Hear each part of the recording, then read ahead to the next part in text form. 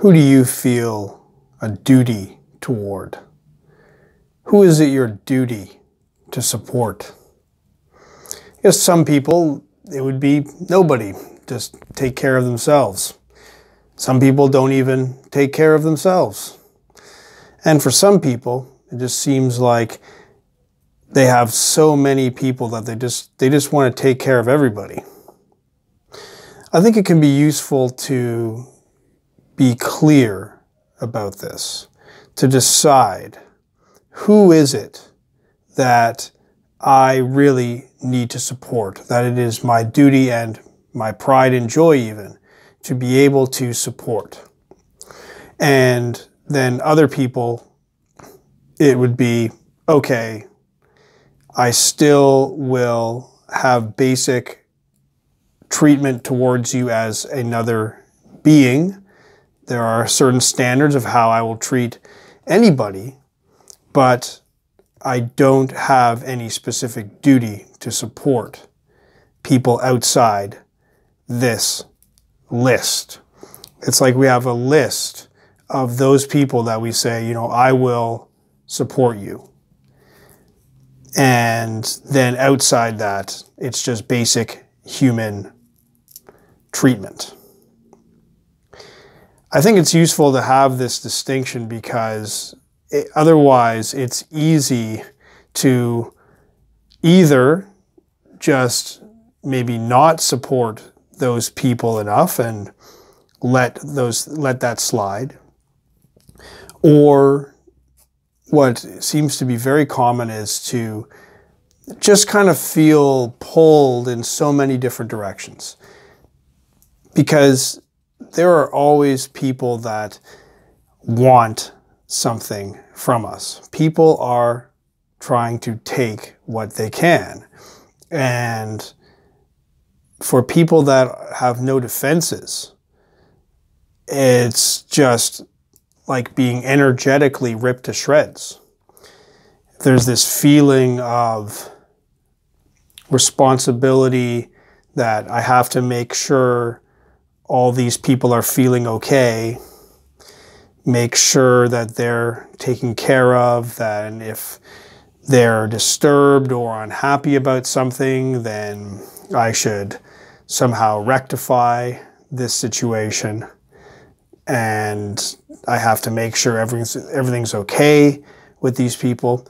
That can become a default automatic way of operating with everybody, or certainly with anybody in our circle. And it's often very well-meaning, because it's the idea of, I really want to help people and I wish them well. And I hope and I want to do my best to increase the happiness in the world, and by helping all kinds of people. And that is a good and commendable disposition to have towards people. But it can so easily lead to this kind of overextension of becoming spread too thin, so that I can apply my energy to helping this person and that person.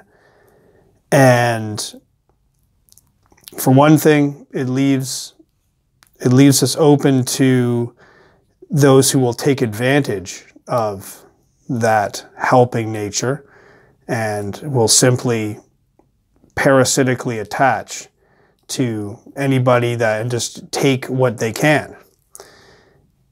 That has to be defended against.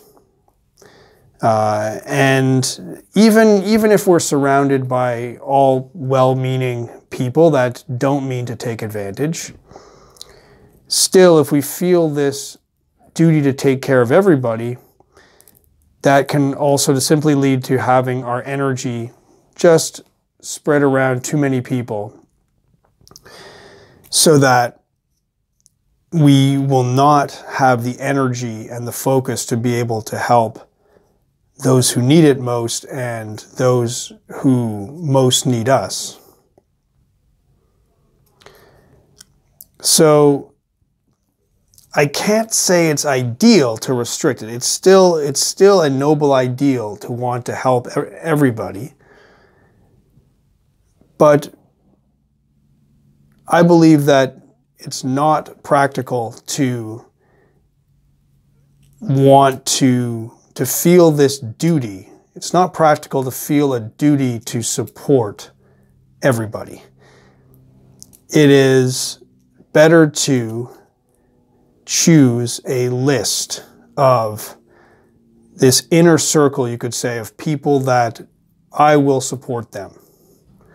And other people we can still try to help in some way, but it's not a duty to support them. It's not that we have to always be concerned about how they're feeling and reach out to make things better and invest our energy directly in any specific person outside our circle. You know, I have a hard time saying this because it does seem to be kind of going against that ideal. You know, in principle, we should help everybody, but we don't have the energy, the time and energy and focus and commitment to be able to do that with everybody. So it's like asking, is it better to spread a thin layer across everybody? Or is it better to focus intensely on a few people? It seems like, for the most part, the best strategy is to focus intensely on a few people. Still with a baseline of basic good treatment and goodwill and basic kindness to all people, but to actually invest our efforts in a concentrated way on the people closest to us.